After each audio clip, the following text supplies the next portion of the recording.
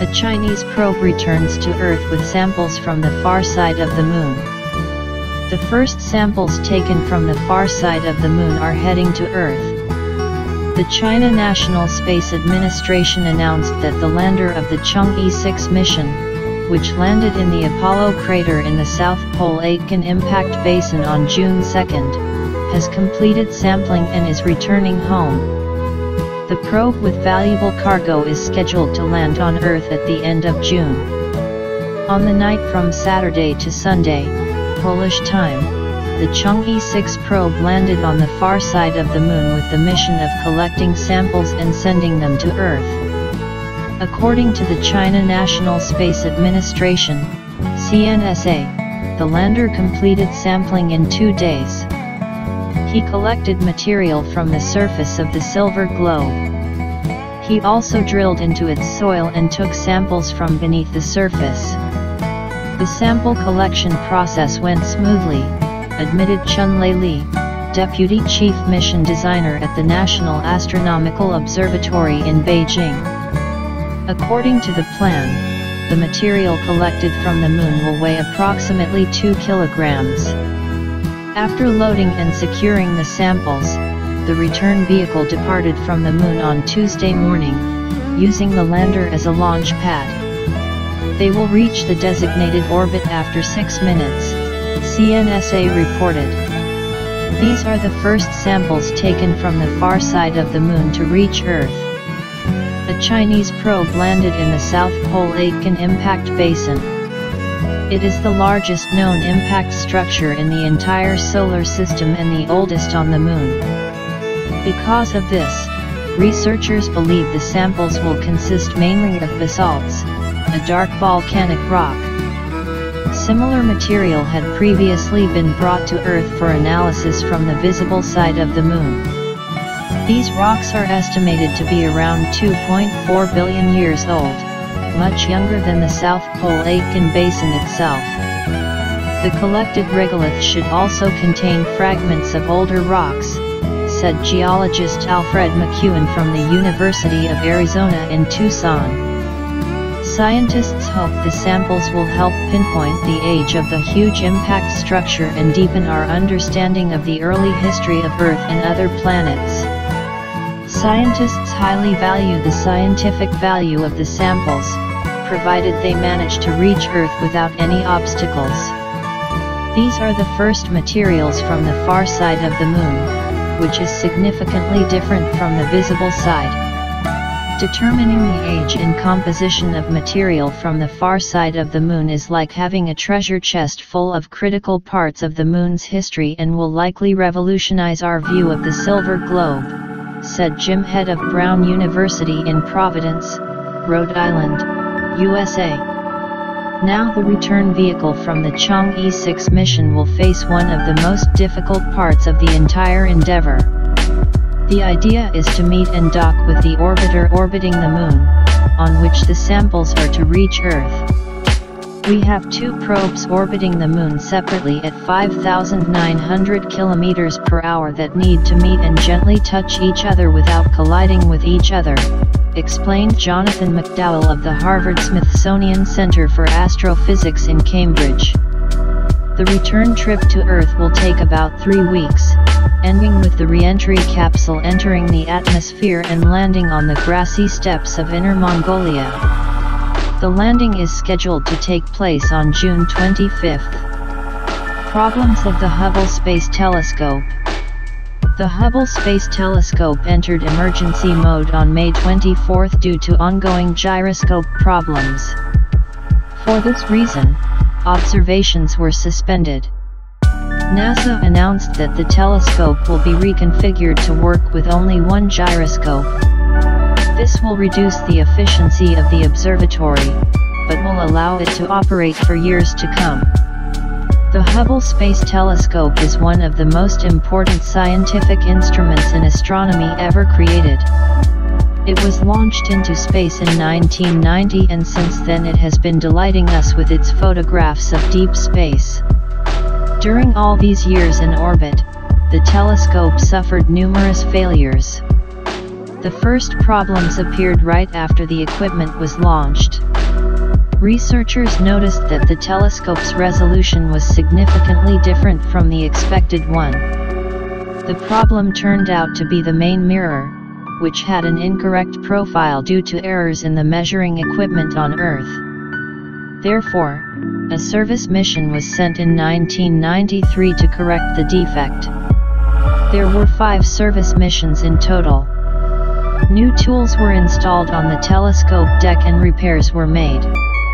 New gyroscopes were also installed, because they were failing almost from the beginning of the mission. During normal operation, the telescope uses 3 gyroscopes to orient itself to the observing target. There are 6 of them in total. In 1999, the 4th gyroscope refused to work. A service mission that took place the same year replaced all the gyroscopes and the onboard computer. All gyroscopes were also replaced during the last service mission in 2009. Gyroscope problems are the bane of telescopes. They are very precise, but also capricious. Gyroscopes keep the telescope stable and allow it to look in the right direction. They are an essential part of the system that determines and controls the direction in which the telescope is looking.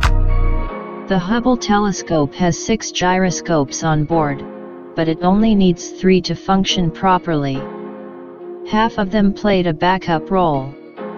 But over the years in space, the gyroscopes failed again. Until recently, the telescope had 3 working gyroscopes, but one of them increasingly returned erroneous readings, causing the telescope to repeatedly go into emergency mode and suspend science observations. On May 24th, the telescope entered emergency mode again. Although the equipment itself and its scientific instruments are in good condition, observations have been interrupted. At yesterday's, June 4, 2024, press conference, NASA representatives announced that they intend to take a step they have been considering for a long time. The Hubble Space Telescope will operate with only 1 gyroscope, and the second gyroscope, still operational, will act as a backup. Observations will be suspended until the telescope and ground system are reconfigured. This change will enable the telescope to continue operating for years to come, although operating on 1 gyroscope will limit the observatory's performance.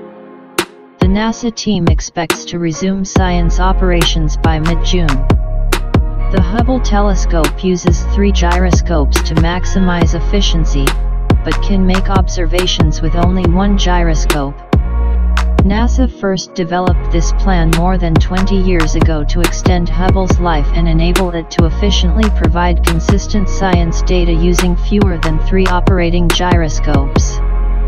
The telescope already operated with 2 functioning gyroscopes in the years 2005-2009. NASA researchers say that operations performed with 2 gyroscopes are only slightly different from the mode in which the telescope operates with 1. Moreover, the operation of Hubble with only 1 working gyroscope was briefly demonstrated in 2008, and it did not affect the quality of the photos. Although there are some limitations, the observatory will need more time to pivot and focus on its target. It will rely on other sensors to verify its position. There will also not be as much flexibility as to where he can conduct observations at any given time. It will also not be able to track fast-moving objects such as comets or asteroids. NASA engineers estimated that operating on a single gyroscope would reduce the observatory's efficiency by about 12%. They also estimated that there are over 70% chances that the Hubble telescope will have at least 1 functional gyroscope by 2035. A plastic-eating fungus has been identified. Dutch scientists have identified an aquatic fungus that can decompose plastic waste.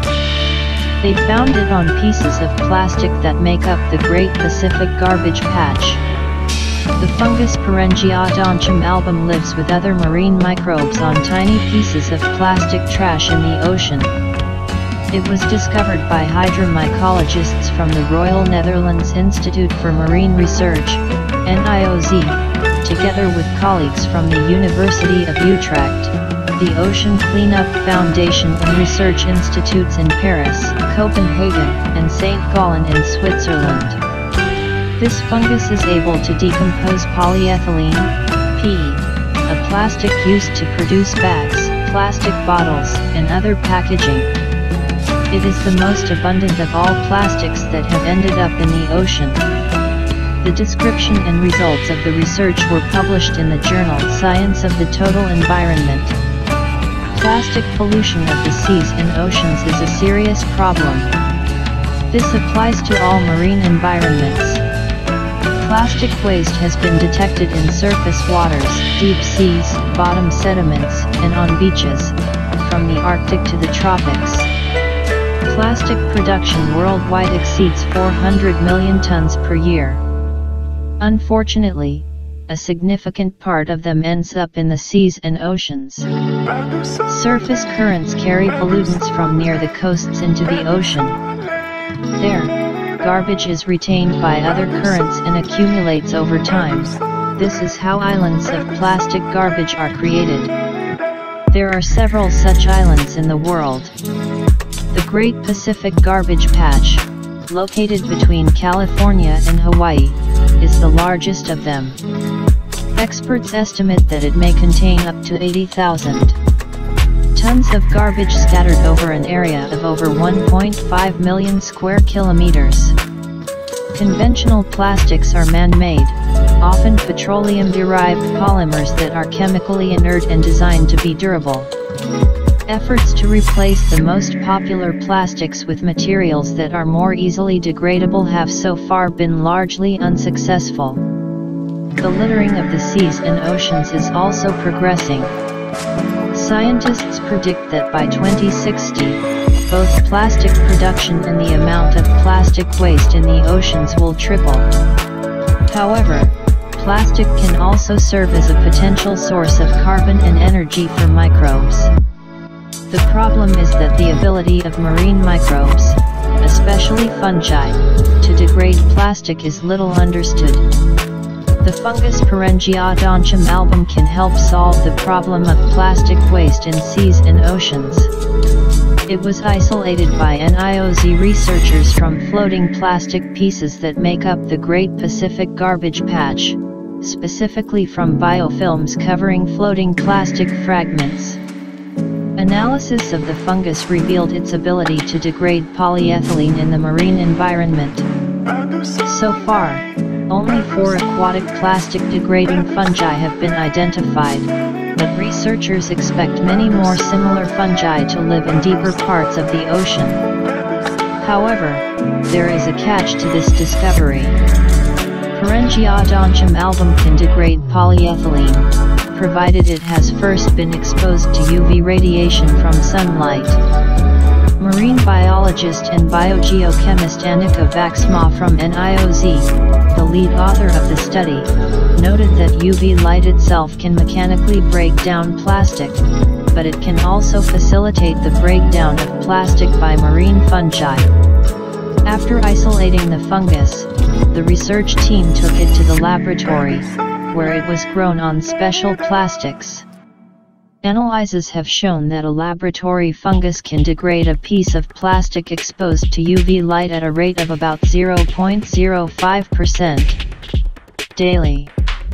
At this rate of decomposition, the fungus won't do much, but when combined with other microbes and methods it can be useful. Our measurements also showed that the fungus does not specifically use the carbon from PE during its decomposition. Most of the PE that Pharyngiodontium album uses is converted into carbon dioxide, which the fungus expels, Vaxma admitted. Although CO2 is a greenhouse gas, as the study authors point out, emissions from fungi should not be a problem and can be compared to the amount of CO2 that humans release when breathing. The presence of sunlight is necessary for the fungus to use Pe as an energy source. In the Pharyngiodontium lab, the album only broke down Pe when exposed to UV light for at least a short time. This means that under natural conditions, the fungus can only decompose plastic that initially floated close to the surface, Baxma explained.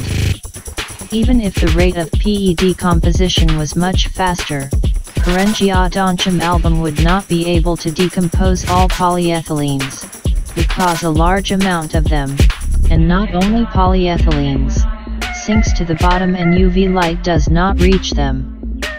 Baxma suggests looking for other fungi that live in deeper parts of the ocean and also have the ability to degrade plastic. Marine fungi are capable of breaking down complex materials consisting of carbon. There are many species of marine fungi, so it is likely that in addition to the 4 species identified so far that degrade plastics, there are other species with similar abilities, Baxma said.